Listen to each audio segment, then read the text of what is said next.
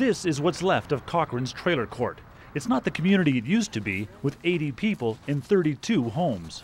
There's families with kids from all ages, from baby up, and then there's seniors, a number of seniors who thought they'll move here and retire here.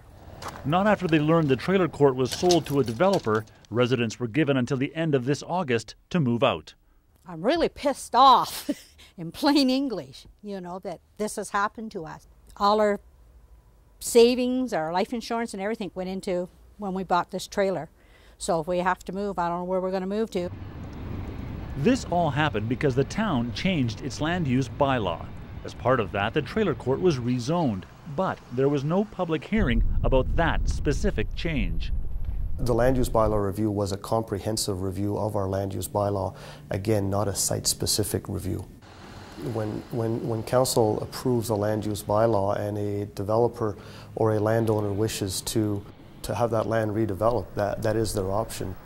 The people have right to sell land and all these things, but there's a time when there's a moral responsibility to our fellow human beings. Residents started a petition, hired a lawyer, and waited to see if town council might move the trailer court someplace else. After taking more than 3 months to consider their options, members of Cochrane Town Council voted unanimously not to spend any taxpayer money to help the trailer court residents. Instead, the town pledged to support them in any other way possible.